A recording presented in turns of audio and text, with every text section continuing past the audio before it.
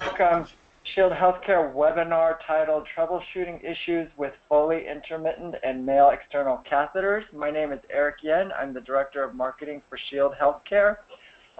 Listeners will be in a listen-only mode. If you have a question during the presentation, please type it in the chat box, the question box on the right-hand side of your screen, and we will answer questions towards the end of the presentation. Attendees are eligible for 1 CE credit. You can download the handouts on the right-hand side of your screen for more information. At this time, I'd like to introduce our presenter is Kelly Sparks. She is a graduate from MD Anderson ET program in 1995. Kelly earned her BSN from Cal State Dominguez Hill and is currently employed at Mercy Folsom, where she provides wound, ostomy, and continence care for inpatients. At this time, I'd like to pass the presentation over to Kelly. Kelly. Good morning. Thank you very much. So we're going to talk about this troubleshooting issues with Foley, intermittent and male external catheters. And there we go. So as an overview, I just wanted to let you know that we're going to talk about the urinary catheters for patients with compromised bladder function that come with a number of challenges and risks. So no matter which type of urinary drainage device is used, each has its own problems and benefits. And we need to learn how to care for these people and minimize their risks. So the objectives today are that we will list 2 areas of risk for patients using a Foley catheter, identify 2 actions that can minimize these risks, and describe 2 steps important in success of use of intermittent catheters. And then we're going to talk a little bit about the male external catheters as well. So the clinical practice guidelines are put on by the Wound, Ostomy, and Continence Nurses Society Clinical Practice Continence Subcommittee. And this is the best practice guidelines for clinicians. The purpose of this updated document is to provide the clinical resource for nurses and other healthcare providers based on current research, guidelines, and published expert opinion to facilitate the care and management of patients with urinary catheters. So at any one time in the United States, 15 to 25% of hospitalized patients, 5 to 10% of long-term care residents, and 11% of home care residents have indwelling urinary catheters. And in acute care hospitals, 21 to 63%, often there's no documentation of the need for a catheter. So it's not even documented why they're needing that. Both short and long-term use of urinary catheters has been associated with a significant morbidity affecting the urethra, the bladder, the kidneys, and therefore catheter use requires careful decision-making. There are different types of catheters. Usually there is varied types of materials. They come in different sizes. There are short-term catheters that come in different sizes. Catheter sizes based on the patient's size, their presence of urethral anomalies, or any resistance that they have. And the trick is to use the smallest one possible to decrease the chances of damage or discomfort for the patient. The catheter tips come in various different types, and the normal is just a straight tip, although there is a coude or a curved tip that can be used for males that have difficulty with prostatic enlargement. The balloon, there's different sizes of balloon. Usually it's 5 and 10 cc's. 5 is most commonly used. The balloon must be inflated with sterile water according to the manufacturer's instructions to ensure the even circumferential filling of the balloon, which is important because that can irritate the trigone of the trigone muscle in the bladder, and that can cause irritation and spasm. Different drainage bags and systems and securement devices are available. The drainage bags come in clear, soft, or hard plastic. The urine drainage bags are designed for day and night use, and you can switch between day and night use, which a lot of patients like to do. The securement devices are used to stabilize the catheter so that it stabilizes a urethral or the suprapubic catheter, and that is to keep from having trauma to the urinary meatus or the urethra or the urinary stoma when you're using it on a continent for continence.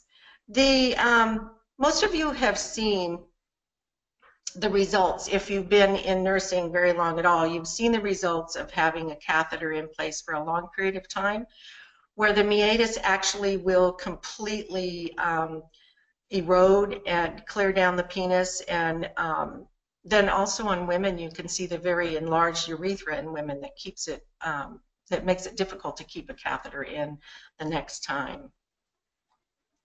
So the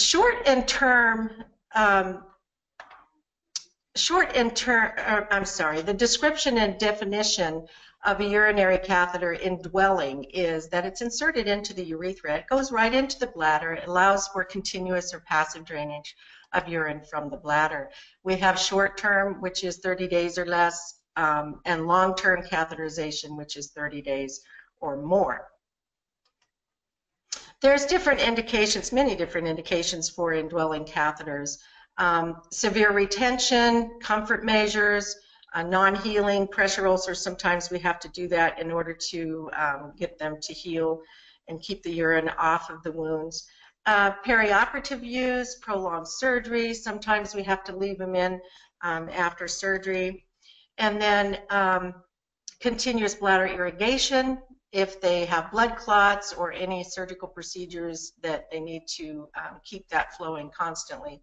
Also, measurement of urinary output in critically ill patients. You see that all the time. We have to have a catheter in for that. And for urodynamic testing, we use a catheter for that. Imaging studies as well. But there's inappropriate use of indwelling urinary catheters, which is very sad when people use them just for urinary incontinence or incontinence-associated dermatitis. You don't want to see it for that. Prolonged use after surgery. You know, we try really hard to get the catheters out right as soon as we can after surgery so that we don't have problems with their bladder afterwards. The contraindications continue with undiagnosed hematuria. Priapism, you don't want to use a catheter long-term for that. Known or suspected cancer, urethral or untreated bladder cancer, we don't want to leave a catheter in for that as well. So the management of indwelling urinary catheters, the insertion, I hate to go over the entire routine of putting a catheter in because most of you have done that. So I'm going to skip over the cleaning the perineal area, etc. You know that. But one of the things is that we don't want to inflate that balloon ahead of time and check it, because that can make a difference in how much it can hold. So it's very important to use the exact amount according to the manufacturer's guidelines, because they've come up with those guidelines so that the balloon will not be tipped or it won't be too full, causing irritation inside the patient's bladder.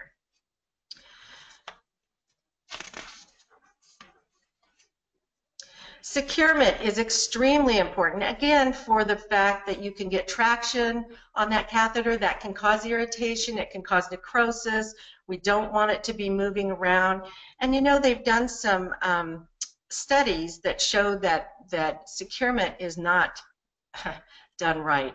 Unfortunately, 18% of the catheters in this study that they did of 21 medical and surgical units found only 8 or 18% of the catheters were secured. 7 of the 8 were secured correctly. 6 of the 8 were secured with commercial adhesive devices, and that's available in 47% of medical units and 92% of surgical units. The importance of this is it's just absolutely, it's very damaging if you don't secure it correctly.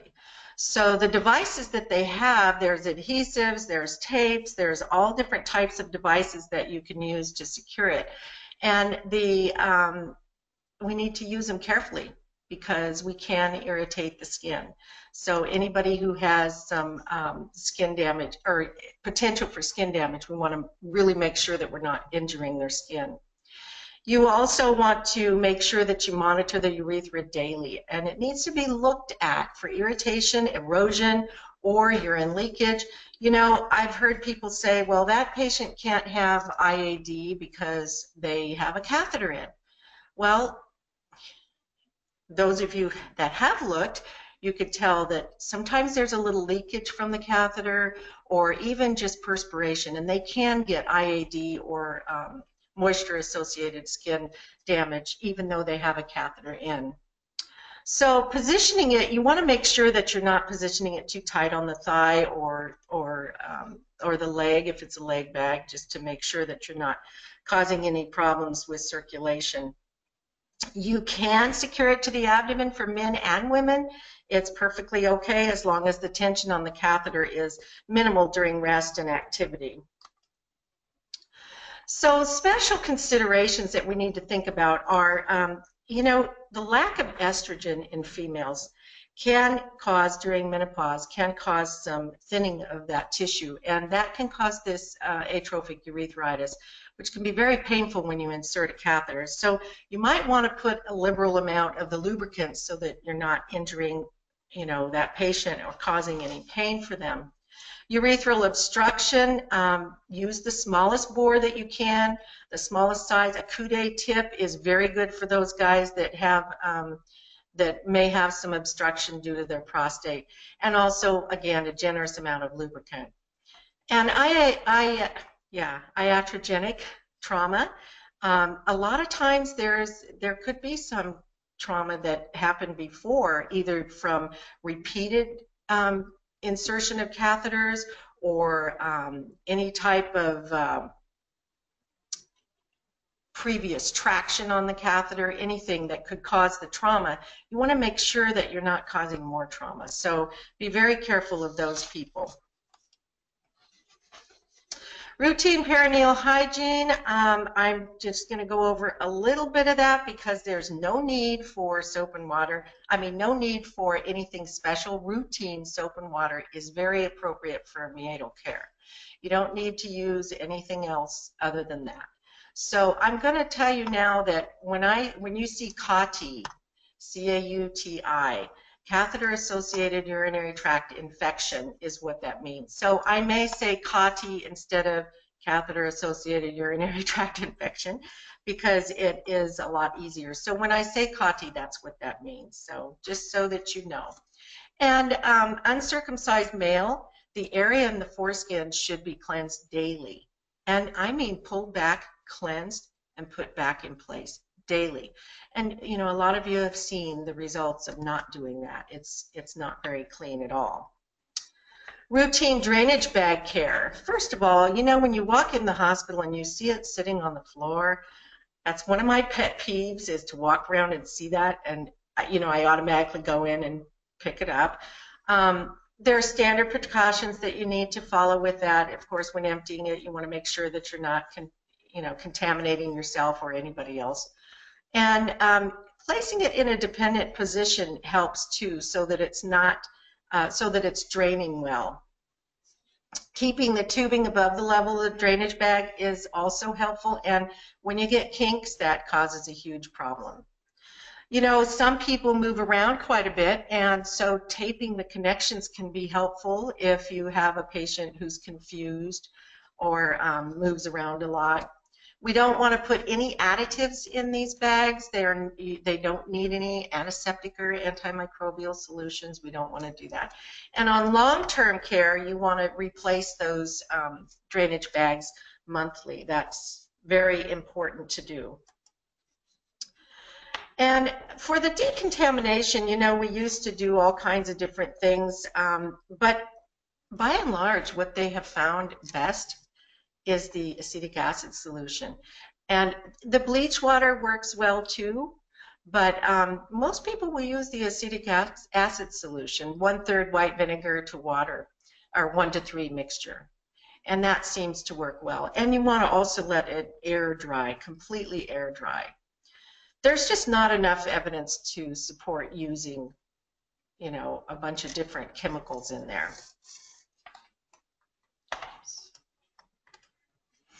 So, you know, this purple urinary bag syndrome, I've only seen it once or twice, and it's very interesting. Pretty much happens in chronically debilitated patients that have a higher rate of this, and also people with severe constipation. And I was kind of like, you know, what does that have to do with it? And but when you think about it, the tryptophan that is metabolized, it's metabolized in the intestine, and then it's later converted by the liver to a different product called indican. And the indican then goes on, well, the indican is red, and then indigo is blue.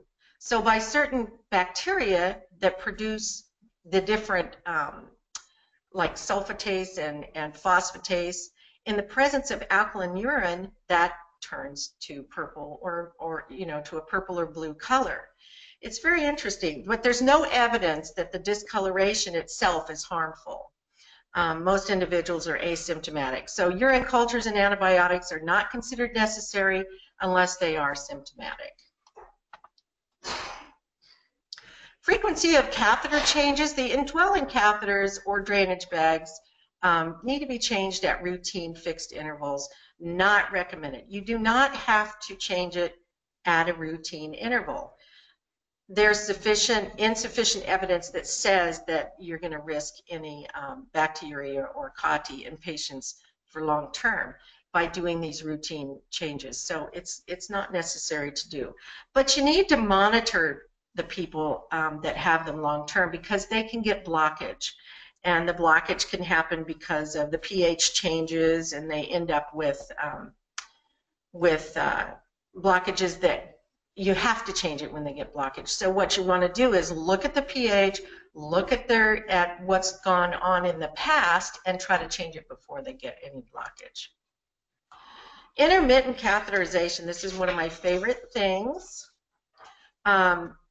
Many people do IC, and I'll use IC instead of intermittent catheterization. It is very safe. It's using a short tube, a short flexible catheter that's inserted through the urethra into the bladder to drain the bladder. And a couple of things about this. I actually had a nurse friend who I worked with, and she would go into the bathroom and catheterize herself because she had neurogenic bladder, and from a surgical procedure. So she would excuse herself and go to the bathroom just like everybody else, and go in and catheterize herself and come back out. Also, my dad years ago told me about his uncle, and it was really interesting because he said, and my dad doesn't know anything about intermittent catheterization, but he followed his uncle around the barn. And he peeked, because his uncle used to go around the barn a lot, and he didn't understand why. And so he peeked around the barn, and he saw his uncle pull out this rolled up, he thought it was a wire, out of his back pocket. And he flipped it to open it up, and then he, you know, pulled out his penis and started putting it in his penis. Well, my dad was about 5 years old, and he's 85 now. So back then, this man had to do this around the back side of the barn. So, and then when he was done, he pulled it out and he whipped it in the air to clean it out, rolled it back up, and put it back in his pocket. So my dad told me about that, and I was just intrigued that they did it that long ago, first of all, and second, that he didn't die of infection. That was amazing. So there's a lot of people that use IC. The indications would be for urinary incontinence in select cases only. And it's an alternative to the longer-term indwelling catheter. Chronic urinary retention is an alternative to an indwelling catheter for that too. So you can also use it to install medications into the bladder, and collection of random samples if you have to have a really good sample. But there are inappropriate uses as well. You wouldn't want to do it for hourly measurements of your output. Of course, you're going to have an indwelling catheter for that. It's not appropriate for people at end of life because it causes pain. So we're going to deal with the IAD and MASD instead, but it's a lot safer for the patient and less painful. So there are contraindications as well. And one of those is if they have a high intravesical pressure that would require continuous drainage. You don't want to rely on IC for that. There's people who just absolutely cannot do it because of spasticity, interfering with the catheterization, limited dexterity, etc. So there are some contraindications for it. Now, insertion technique, it's performed again by inserting a short flexible catheter into the urethral opening. You advance it into the bladder to drain the urine. The size of the catheter should be the smallest that you can get, the smallest that will work, that will pass easily into the bladder, allowing adequate drainage. So you want to make sure that you get that smallest one so you don't cause undue pain or any problems with the patient. There is no single technique for doing it. It depends on the patient, it depends on their anatomy, it depends on their economic factors, all sorts of things. So there's no one way to do this. Insertion and management continued. We're going to look at, whoops, sorry about that. In the acute care setting, aseptic technique is used and a sterile product is used. Several guidelines are out there that say that there's no differences whether you clean it a certain way, whether you're going to get an infection for doing it this way or that way. So the clean, no-touch technique for IC reduces the microbial contamination of the catheter, but it's not been proven superior to a sterile technique. So usually a moist towelette or non-irritating soap and water can be used to wash the hands and wash the urethra prior to and after, and there's no proven benefit from any particular type of meatal care.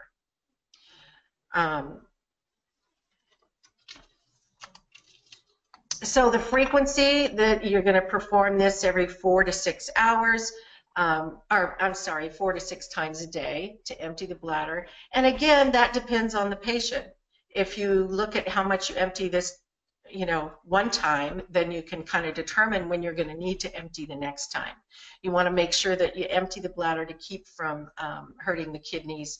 Don't want to get it overextended or have, reflux, and also to prevent incontinence, reduce the risk of bacterial growth, etc. So, but there's many reasons to do it at regular intervals. If available, you can do a bladder ultrasound to make sure how much is in there, and then you know when you need to do it. So that can be helpful, but not everybody has one at their disposal. The types of catheters, there's many different types of catheters, but only the standard PVC is the kind that you can be used after washing with soap and water. Incidentally, with IC, it's pretty interesting.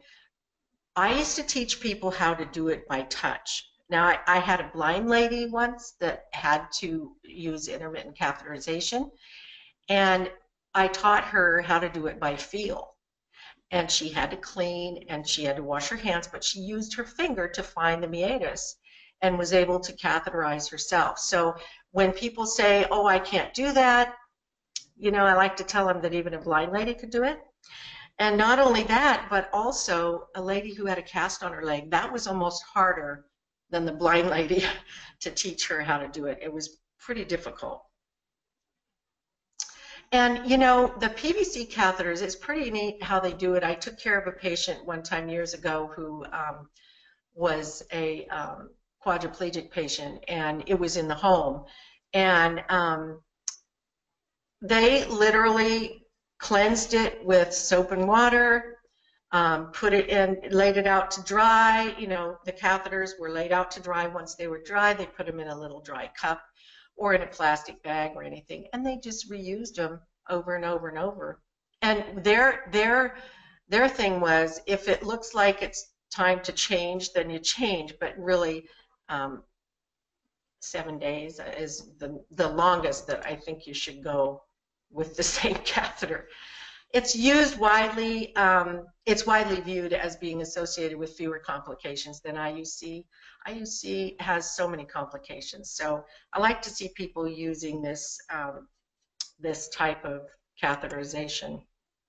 There are specific challenges for patients that perform IC, and again, the cost of the products, inadequate bathroom facilities, anatomical constraints, like I said, with it, but it can be false passages or bladder neck obstruction.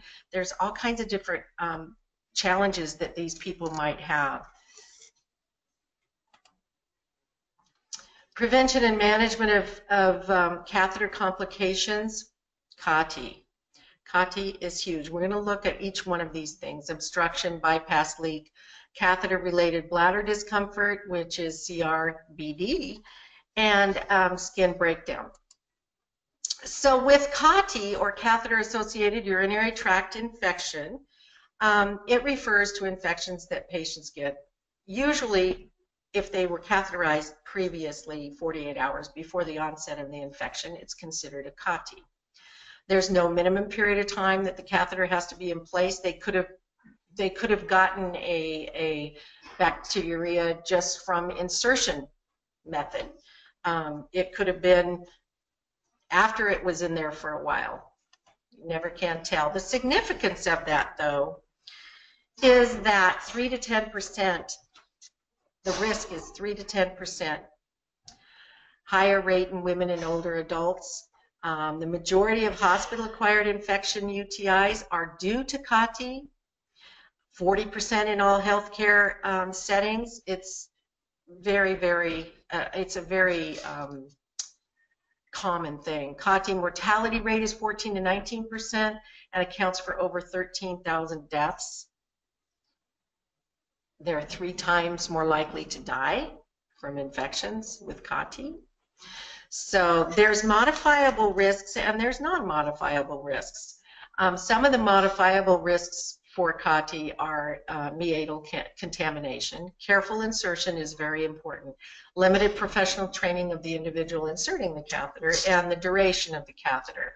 Increased number of hospital stays before detecting it, and fecal incontinence and disconnection of the system. Those are the modifiable risks that we can change. And then there's the non-modifiable risk factors, such as somebody who's smoking in the last 5 years, antibiotics within 3 days, diabetes, history of malignancy. These are non-modifiable risk factors that we have for CATI. The pathogenesis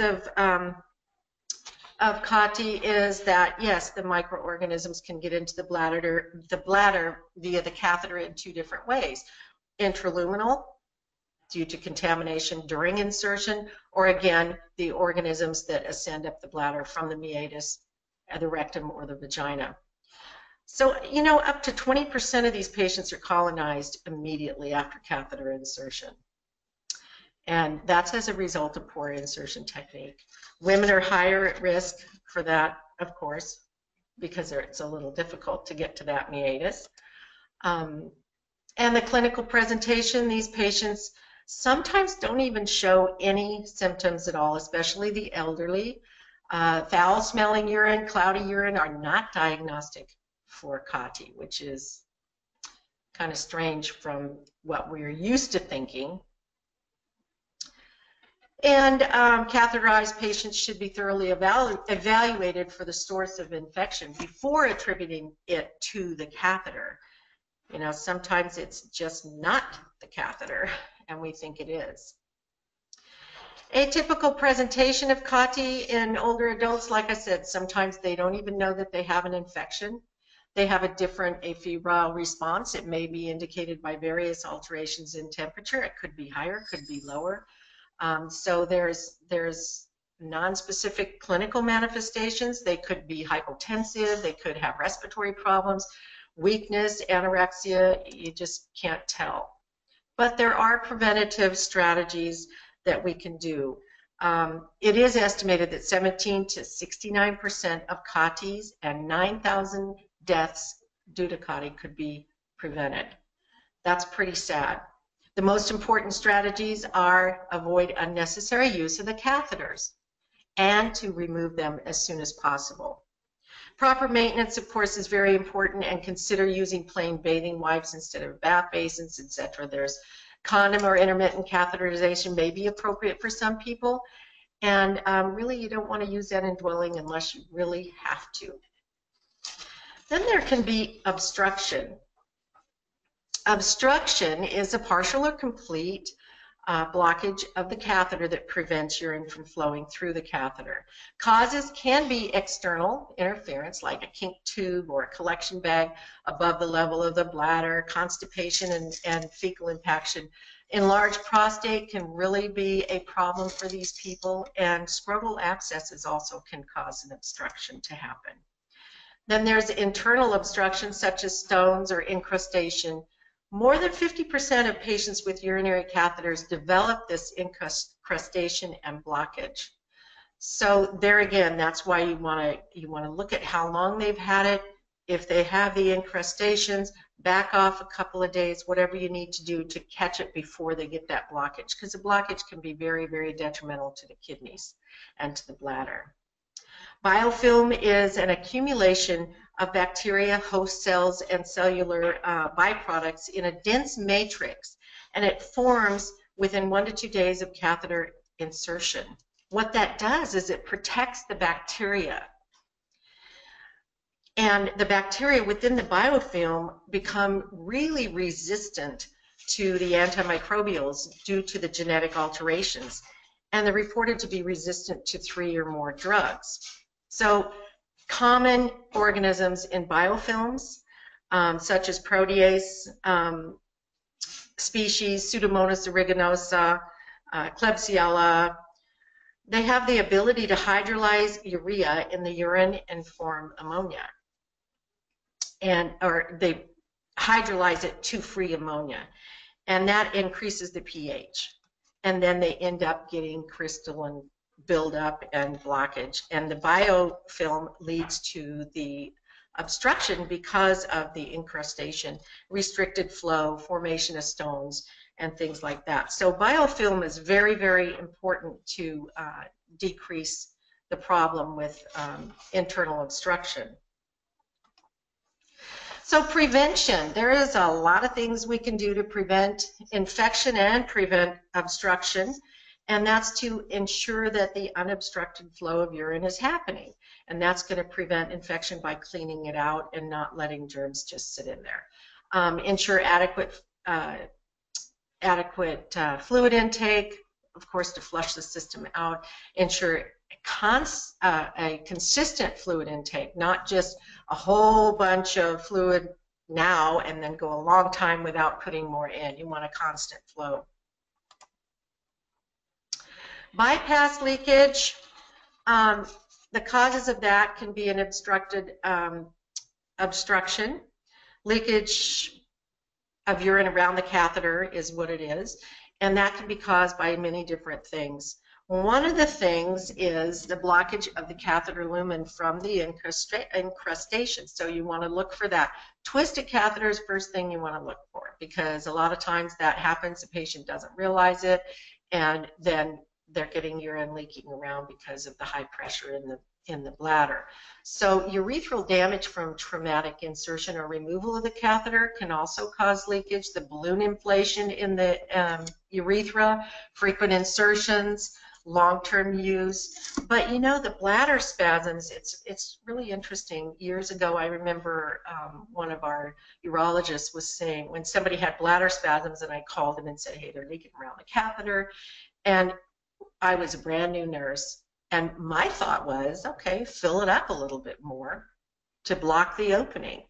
And in doing that, of course, that's where you really, really cause a lot of irritation to that trigone muscle, and that causes it to spasm, and then more urine leaks out. So chances are you've got too much in the balloon, or it's filled to an inappropriate amount to where it causes it to hit against the trigone, and that causes problems. So Bypass leakage can be because of too big a balloon. So prevention and treatment of that would be to downsize to a smaller size catheter, fill the balloon appropriately, and consider treatment with the anticholinergic medications. Establishing a bowel program is important as well. You want to prevent constipation because that can also cause that, that bypass leakage to happen. Okay, catheter-related bladder discomfort, CRBD. The cause or the description of that is symptoms include sensation of suprapubic urethral pain, bladder burning and pain, the urge to void, and bladder spasms. Again, this can be experienced during short and long-term catheterization. The large balloon or partially filled balloon can cause a problem. If they're not secured right, that can cause a problem in tugging and pulling and the traction on the catheter. Bladder stones can be an issue with that. And so definitely you want to prevent that from happening. Change to a smaller size catheter, secure the catheter better, fill the balloon again according to manufacturer's instructions, and establish a bowel program. These things are the same for CRBD as they are for the leakage around the catheter. So just be sure and be aware of that. Now, the skin breakdown can really be a problem with patients who are sensitive to catheter material, and also the urine leakage. When you, like I said, when a catheter's in, that doesn't mean they're not going to have leakage, and that doesn't mean they're not going to get IAD or yeast infection or any other thing that happens with that moisture around the area. Positioning of the drainage tube or catheter straps on the skin, we need to watch for skin breakdown there, and of course your yeast and fungal infection that can happen anytime. So prevention of that, using hypoallergenic catheters helps. Cleansing and protecting the skin. Cleanse, dry, protect. Barrier ointments are the best way that you can do that. Treat the yeast or fungal infections. Secure those catheters so that it's not riding on the meatus and causing pain and or leakage. And basically good skin care is what we need to do to prevent problems with breakdown. So that ends the portion of the presentation that is outlined in the WOCN Clinical Resource Guide. But I want to touch briefly on the external catheters because that can be an alternative for some men. It's available in many different styles and sizes, less well known but certainly not new. They've used external catheters for many, many years. Can be very challenging for some people, especially with dexterity problems. But there are different benefits to it. First of all, you're avoiding all those risks that you can have from a internally, an indwelling catheter. You're looking at decreasing those risks all the way down. Daily changes, you can clean the penis, make sure that their skin is okay, less involved than IC for those people that can use it, and it can be combined with other options. Size does matter, so you want to fit. That is the most important thing with these, because if it doesn't fit, it's going to slip off. If it slips off, you're going to have a wet patient. If it's too tight, it's going to constrict and cause swelling and some skin damage. So you want to measure, and most of these companies, in fact, I think all of them that have this product, will include a measuring guide. And you want to measure the length and the diameter and get a fit that is perfect. The style is also important. There's adhesive strips, there's foam strips, there's self-adhesive, and some are very, very thin so they don't injure the skin as much. So you want to look at all those different types that you can get. One of the most important things is to keep the skin, again, clean and dry. I can't say that enough. If you trim the hair around there, you'll have a much easier time getting that condom cath or the external catheter to go on and to stay on. You want that good adhesive, or that good contact with the adhesive. And you want to leave a small gap at the end. It, first of all, creates pain if it's too tight up to the meatus, and also that allows for a little bit of twisting without hurting the patient. Drainage bags, they can have either leg bags, night bags. A lot of people like those leg bags, especially if they're ambulatory. You need to make sure and secure it very good so that they don't pull it off when they get up and walk away without their catheter bag, and also check for twisting. So taking it off, do not pull it off.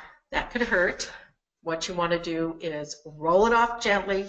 You can get in the shower to remove it, helps, but you want to always remove the leftover adhesive. Make sure that you, again, keep that skin clean, dry, and intact. Trimming the hair really helps in getting it off, you know, so that you're not pulling the hair. It can be very easy or it can be very difficult. Skin damage, again, good skin care is crucial in any of the things that we do. Mild soap and water, just dry thoroughly and inspect it daily. You want to make sure that that skin is intact. Compression damage can occur, again, if you get something that's too tight on there. Watch for swelling, and you also could get a UTI. They can occur with these.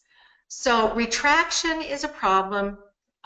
They do have shorter length, wider adhesive bands, external catheters attached to the end of the penis. They do have those available as well. If you can't, you know, get down to the full shaft of the penis. Decreased sensation can be a problem with spinal cord injuries. Confused, you want to consider the psychological vulnerability of the patient. Remember to check that the fit is correct, and also empty the bag when it's full. You don't want to let it be too full. It weights it down. So I want to give special thanks to the WOCN for their work in creating this, this guide to catheter care, which is a very important part of our whole workload as WOCNs, the care and management of patients with urinary catheters, a clinical resource guide, and their gracious permission to use this valuable resource in this presentation. So thank you very much. Great. Thank you, Kelly. That was a great presentation. If you have a question for Kelly, please type it on the question box to the right-hand side of your screen. Again, if you missed any portion of this presentation, this is being recorded and will be posted on our community website, www.shieldhealthcare.com/community. It should be posted by this afternoon. We've got a bunch of questions here for you, Kelly. Really great questions here.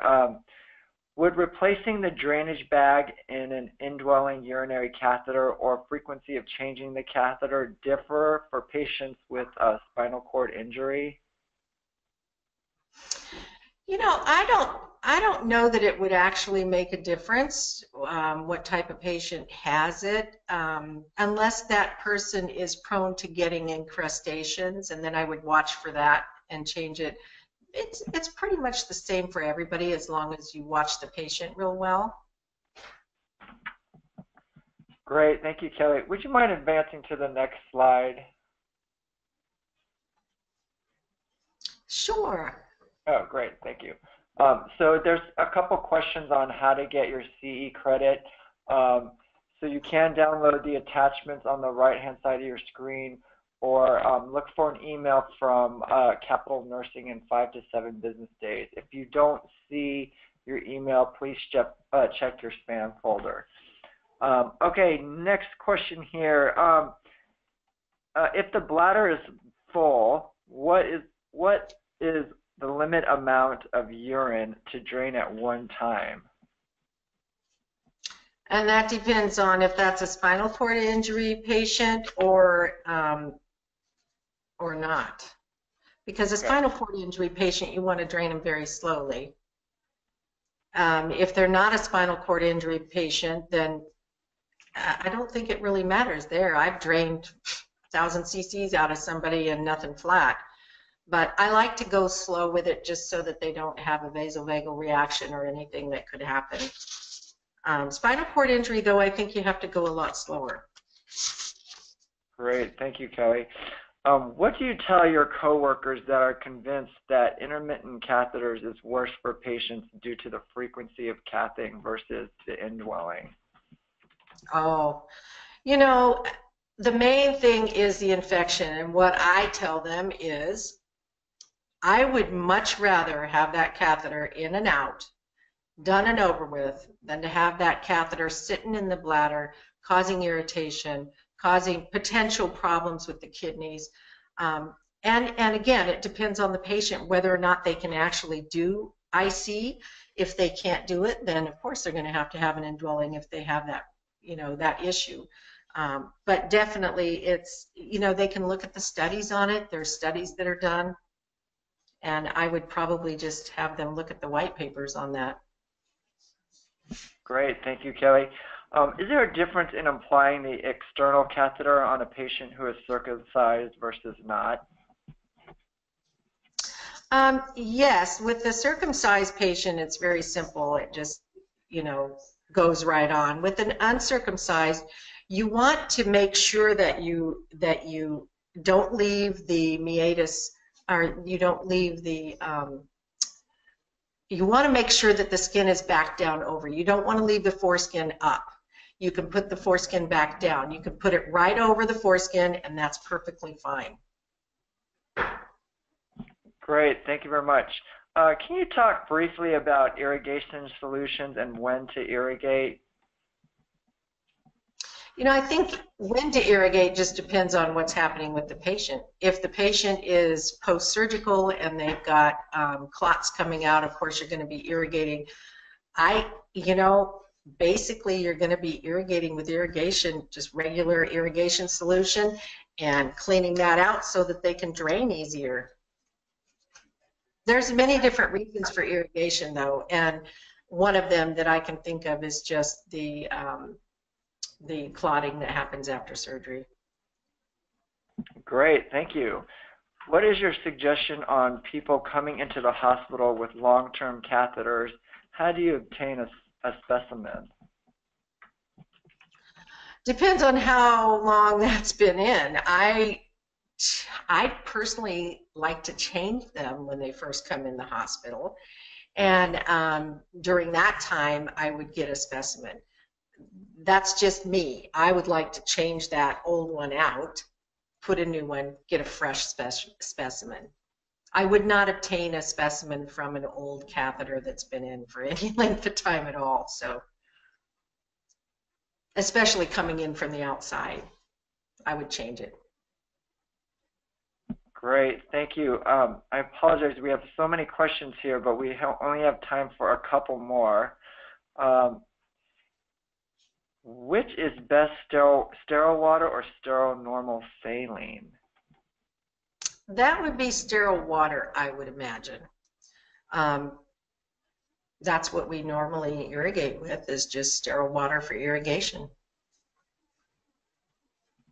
Great, thank you. I am in a home health. How long should we get to see the patient from when the patient calls the office and reports a problem to when we go out and see the patient? Oh, that's an odd question. I would say right away if the patient's having a problem with their catheter draining. Is that what they're meaning? I think so, yeah. Okay, well if the catheter is not, if the urine's not draining out of that bladder, they need to see them right away, because that can cause reflux up into the kidneys.